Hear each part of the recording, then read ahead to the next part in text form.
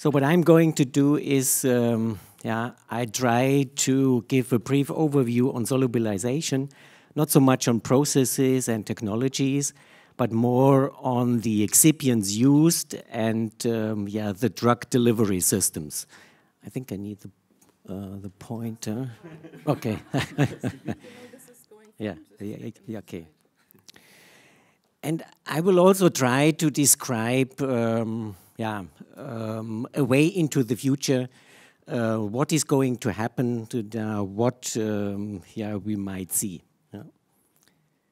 Okay. Which one? So the große. Good. Okay, it was touched already, the solubility and bioavailability, the challenge. If you imagine, the Venus of Milo, is much more soluble than a lot of APIs, and the order of magnitude, between the solubility of the Venus of Milo, and soluble APIs is really huge, And there's a principle: what cannot be dissolved cannot be absorbed and cannot cure. So what we have to focus on is increasing the solubility and try to get the active through the intestinal mucosa. It's not only solubility, which needs to be addressed. There are also some other factors involved, and this is also something that I'm going to talk about. And you also see the soluble actives that will become relatively small in number. We will have a larger number of insoluble actives. Now let's have a look. What can formulators do in order to achieve a higher solubility? They can work on drug substances, right at the beginning, drug modifications that are made, making salts, solvates, co-crystals, or polymorphs. So this is mainly done more in the chemical department. What then comes more to the pharmaceutical department is influencing the particle size, reducing the particle size tremendously and increasing the surface area, or coming from the other way, coming from dissolved API and precipitating it into nanoparticles. This is something we do at a large scale when manufacturing our carotenoid formulations, because carotenoids are also substances which behave like brickstones and are not bioavailable as pure substances at all. Now, excipients come into the game in this area, starting with complexation.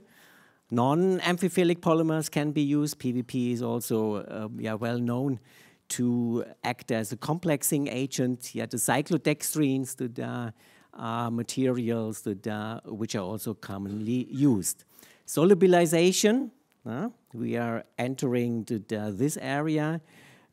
Typically require amphiphilic the polymers, surfactants in a certain way, or polymers that are having surfactant properties. SMEDs, microemulsions, were already mentioned, mixed micelles, liposomes, and so on. And on the other hand, we have the systems, solid solutions and dispersions. Okay. When dealing with different dosage forms, it's of course obvious that there will be no single excipient fitting to everything and solving all the problems. Each dosage form has particular requirements. For instance, if the final product should be a solid oral dosage form, the whole formulation has to have a solid state. It has to be compressible, and it shouldn't be sticky, because this affects compressibility.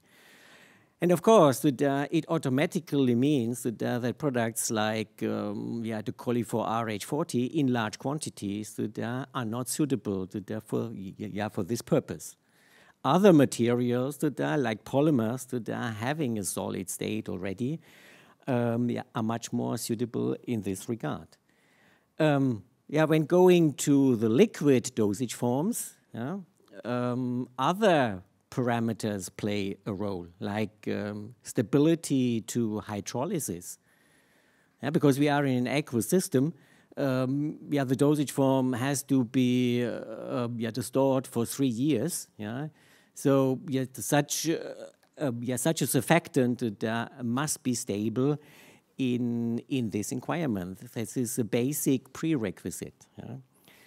And if you look to parenteral dosage forms, it's quite obvious. This is the most challenging area for solubilization, because many other factors have to be regarded in order to formulate a new product. And factors that are like hemolysis, immunogenicity play a role, histamine release. The product should be sterilizable, so it should overcome 120 degrees for 15 or 20 minutes.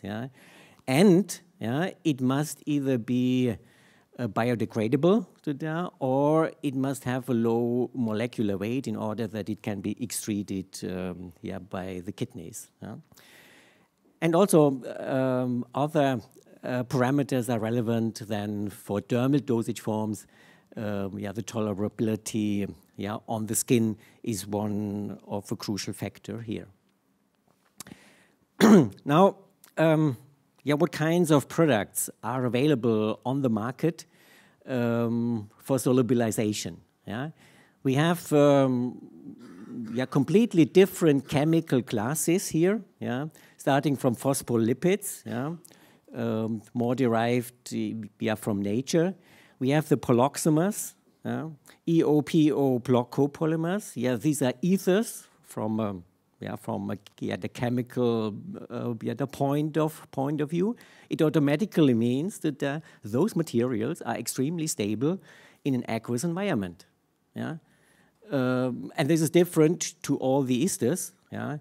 Which we have in polysorbates, or in polyoxyl glycerides, or in the colifor EL and RH grades. We have the beta cyclodextrins. Beta cyclodextrins offer the opportunity that they are not amphiphilic, or amphiphilic only to a small portion. They have a different the complexation I would say approach, and this can offer some benefits, particularly when dealing with parenteral dosage forms. And we have as a particular polymer, and this was the first polymeric solubilizer which was introduced into pharma. We have the Soluplus, having a large molecular weight, connected with a high degree of amphiphilicity. Okay, the biopharmaceutical classification system was already mentioned, and you are very familiar with it. So what we all want to achieve is transferring formulations that, transferring formulations that which are based on class 2 the drugs by various technologies that are into the area of class 1. And the particular challenge that are the class 3 and class 4 ingredients, where we need to use permeation enhancers in order to achieve a high bioavailability. And the question is how to formulate class 3 and class 4 the substances. What kind of opportunities exist? A brief introduction into those opportunities.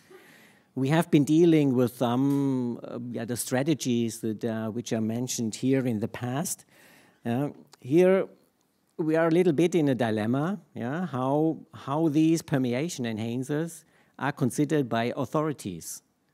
Yeah, because probably these permeation enhancers will not only drive our wanted drug into the body, maybe also some other components which are in food, which or other drugs which are co-applied, are also enhanced in their bioavailability. Yeah, so this is a kind of a dilemma, and this is also one of the reasons why developers of excipients are a little bit reluctant in offering solutions in this area. What are the routes for taking up such actives? It's of course the route paracellularly, via the tight junctions. Years ago, we have been working together with Professor Junginger on some polyacrylates, maleic acid copolymers chelating calcium, and those polymers being able to chelate and complex calcium open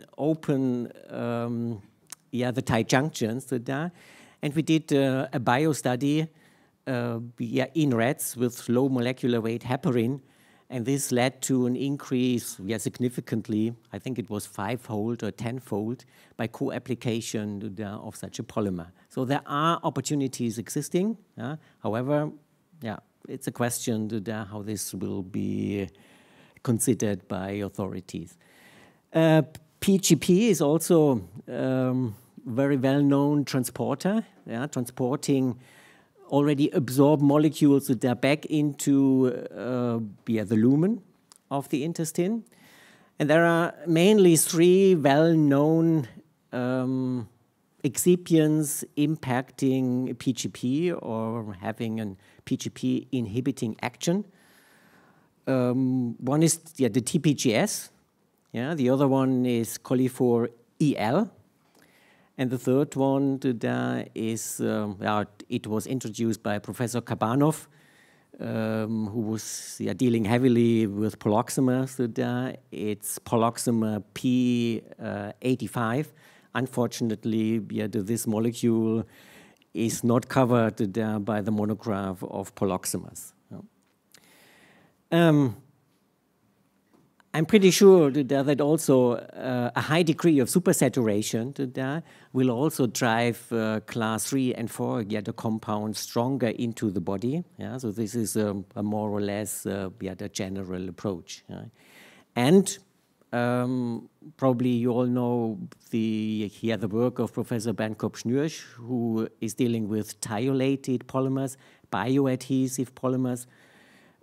Aim is here prolonging the residence time in the body in order that, that more active is absorbed, and the thiolated polymers should interact with the mucus, and by this should enhance the permeation of drug molecules.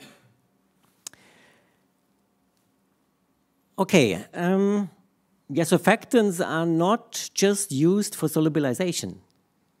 They have other other actions besides their main action.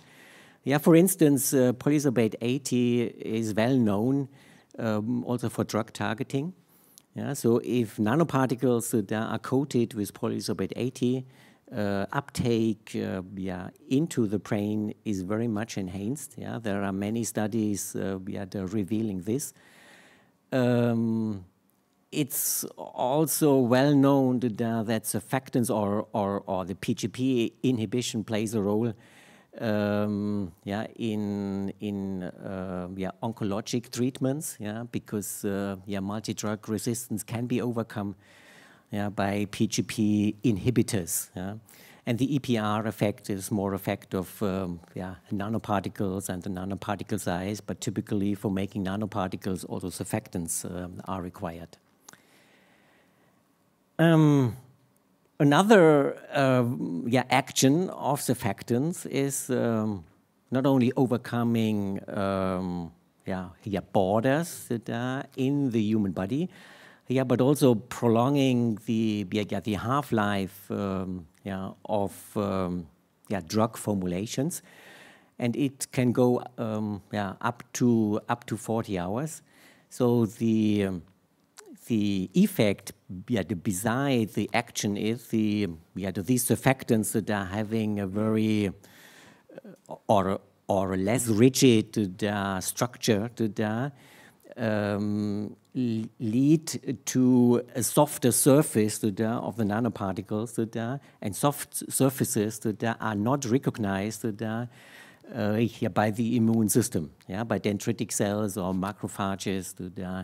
If the nanoparticles have a very solid structure, they are considered as an external substance or external particles, and then they are captured and degraded.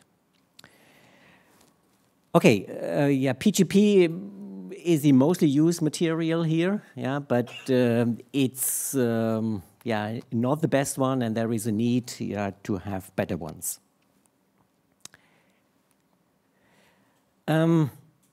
Biologics have already been mentioned by Monica.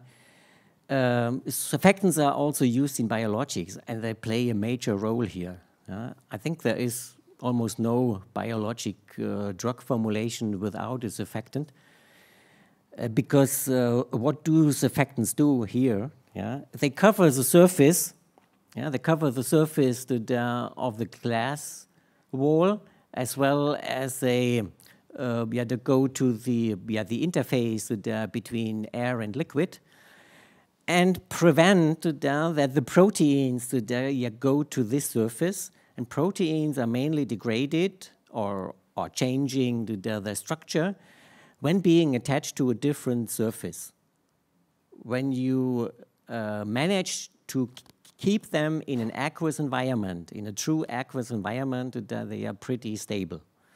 So this is one of the major factors why surfactants are used, because surfactants here need to cover the surface and prevent that proteins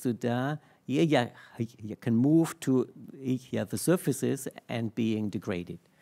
Polysorbates are very old surfactants, well known.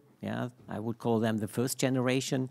They are associated with a lot of problems. Due to hydrolysis also, they undergo hydrolysis. It can lead to particle formulation, formation. It can also impact the stability of the whole formulation. Poloxamers are considered to be the second generation because they are stable, a little bit less effective, because they are less amphiphilic.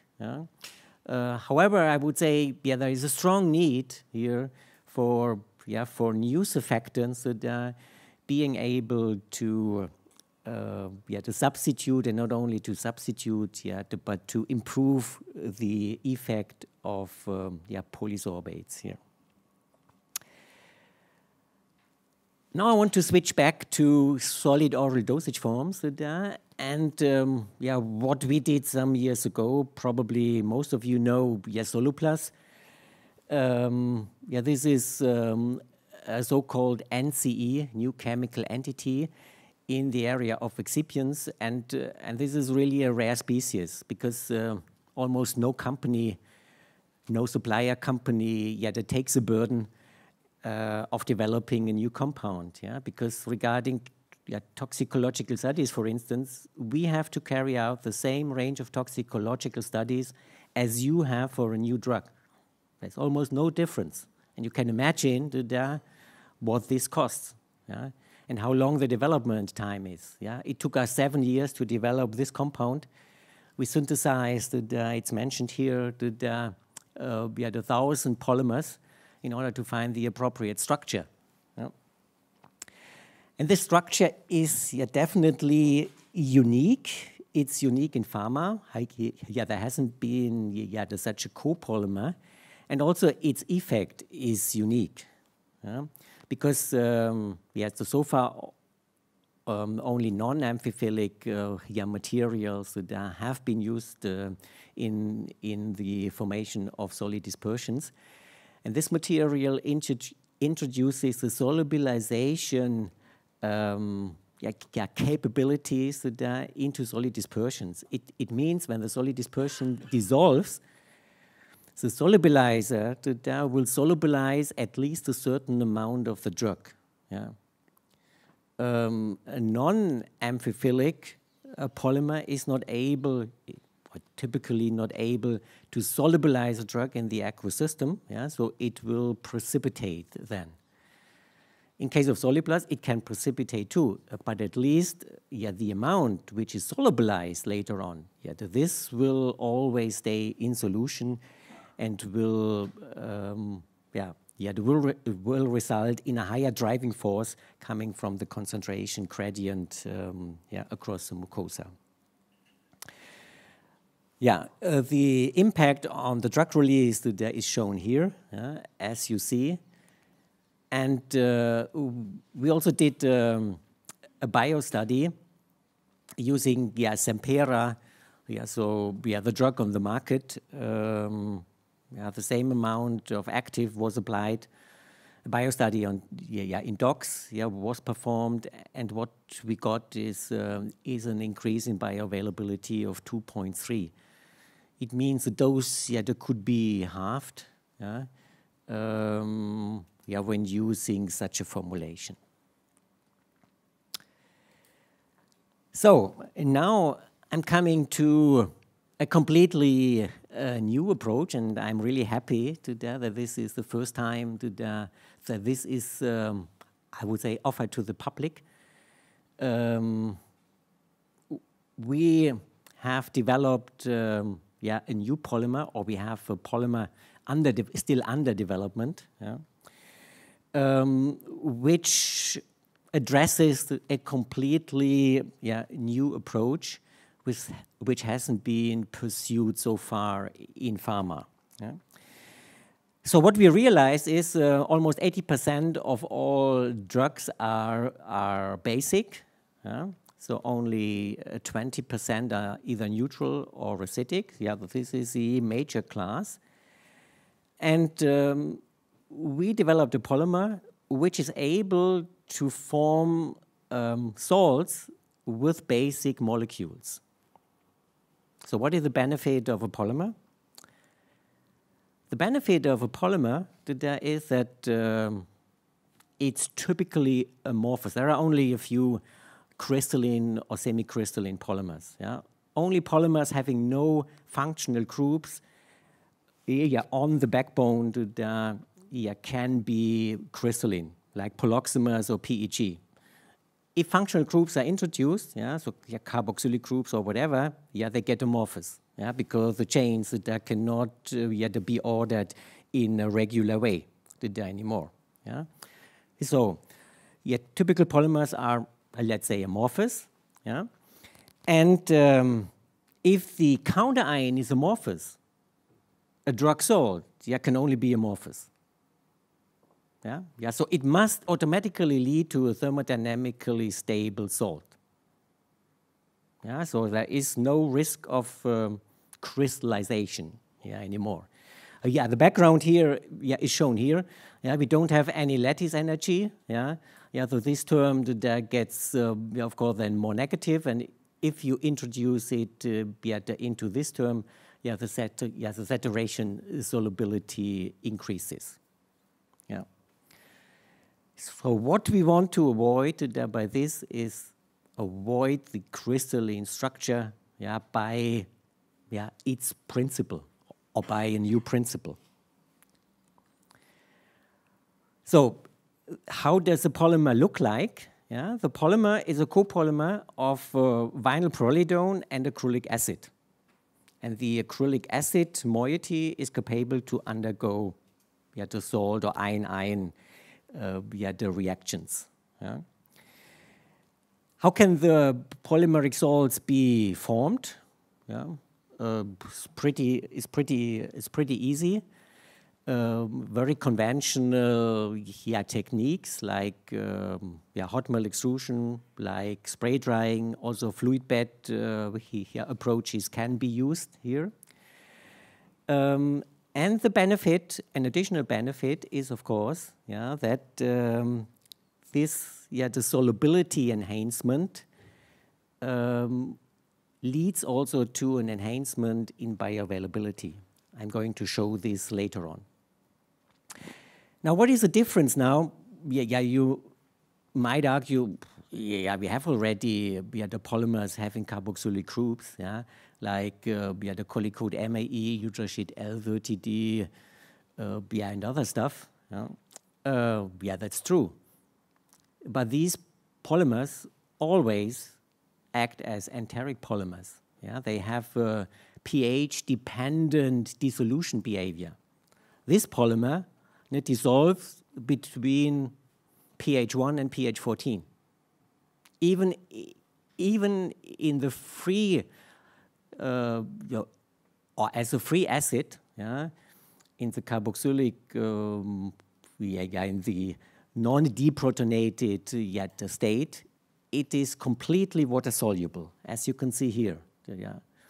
This is probably 10% solution of the VPAA copolymer, and is absolutely transparent and clear.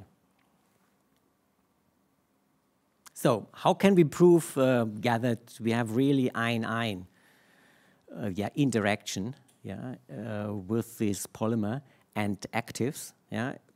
We did it with isothermal titration calorimetry, and it's well known. Hydrogen bond lead to an energy or an enthalpy of 20 to 40 kilojoule per mole, and an ion-ion interaction, so a salt formation, to a much larger energy. And what we found is an energy of 200 to 36, showing clearly that the active is protonated and the polymer is deprotonated. The impact on various poorly soluble free bases is shown on this slide, and the saturation solubility is compared not to the solubility of the free base, but to the solubility of the hydrochloride here, because for comparison reasons, we determine the solubility of the free base in hydrochloric acid, where the hydrochloride is formed.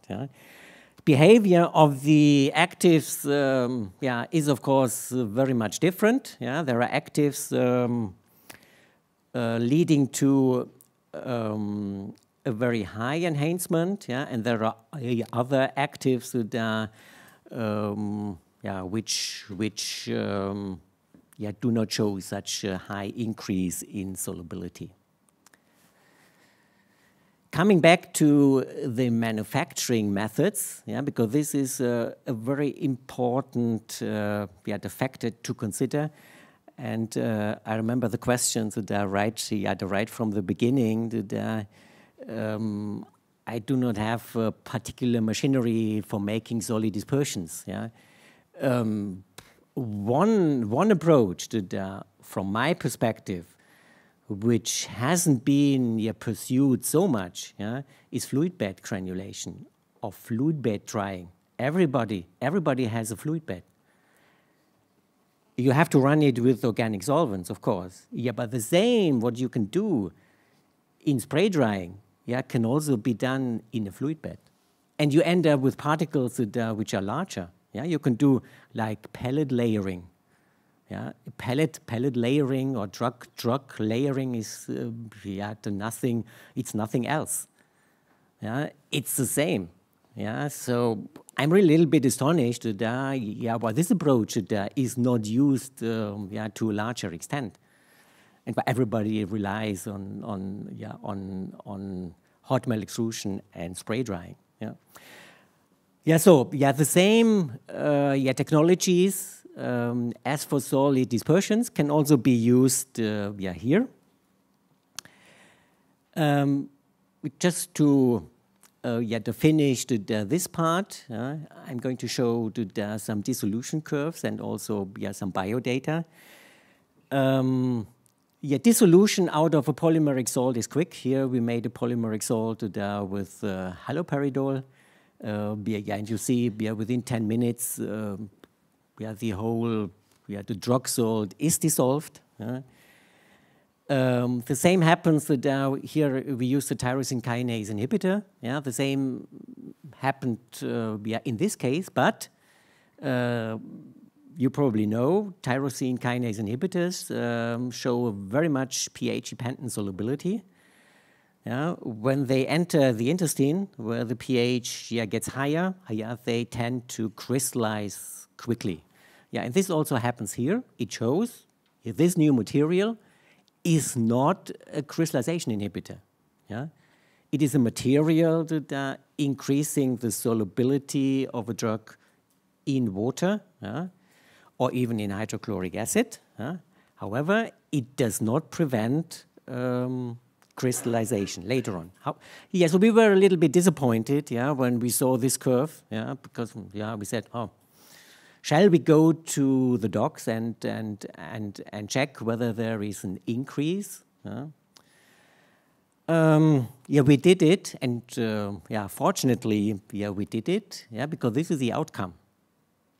It's really surprising, because the dissolution curves look, I would say, pretty much the same. And this is the commercial drug formulation, what you see here. The same amount of drug as the base, the same amount of drug in both formulations, and we got the fourfold bioavailability. So something must happen, something must happen which is not reflected by the simple the dissolution study, but this is not, I would say, not a very rare case that the dissolution curves do not fit what we see later on in dogs. Okay, as a summary, what are the benefits of the polymeric salt approach?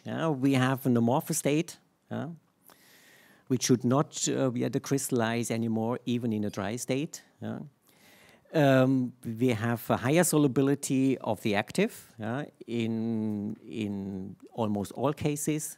We have a high dissolution speed due to the small molecular weight of the polymer. This is also very, I would say, very crucial. The larger the molecular weight of a polymer, the higher the viscosity gets. And you to come to kind of a gelling effect when the solid or oral dosage form dissolves, and this prevents dissolution.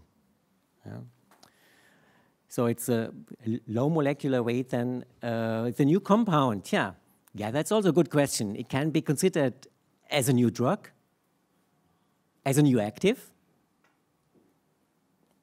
or it can be considered as a new formulation. It's how you want to play it.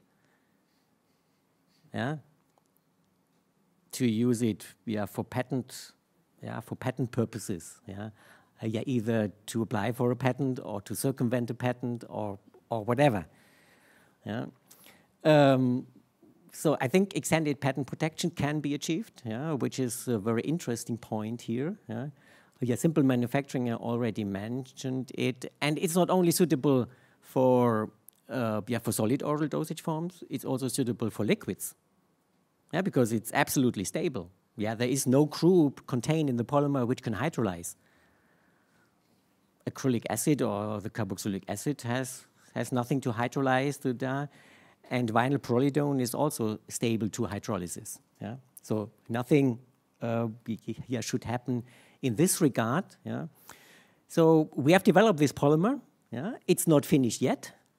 What we are looking for is, we want to partner with a pharma company here, or with a consortium or whatever, in order to finish this development. So this is an opportunity you might to think about, whether this is the worthwhile for you too.